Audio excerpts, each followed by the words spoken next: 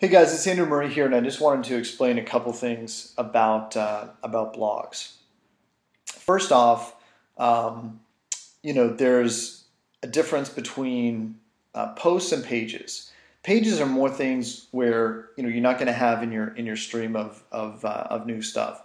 So that will be pages that will be on like the navigation bar.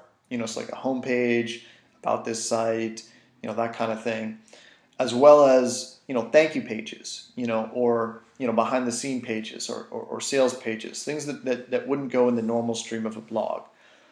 Most of your normal content will actually be posts, right? And that just is going to be the way where you add most of your content to your blog.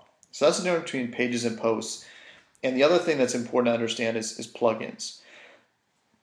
One of the reasons WordPress is so awesome is because it's a great stable platform, and plugins just bring added functionality into it. So for example, this plugin, ASCII-Met, what this one does is this prevents spam.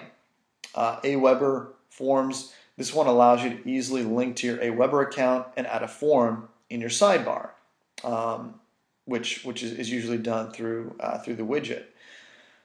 This one here, ping optimizer, make sure that you don't over ping your blog. ClickBump SEO, this one does an SEO analysis and tells you if your on-page SEO is good. Dig, this one just adds social media buttons to your site. You can customize it to go at the top of the post or the bottom of the post, or on the side. So all these different plugins, have a purpose. Here's one that's does Google Analytics.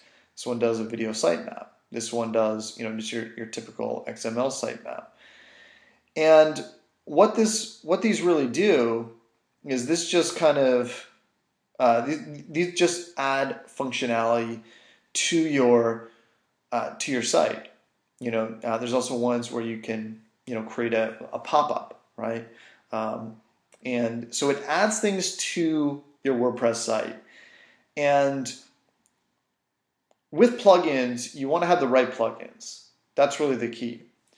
But don't worry so much about this. Just get going on building your blog, and over time, you'll become comfortable with plugins. And what I usually do is I'll test something. You can always deactivate it, later. But just be aware of basically WordPress is the posts, the pages, and the plugins. That's how you really get, those are the places where you're going to be spending your time in your WordPress back office.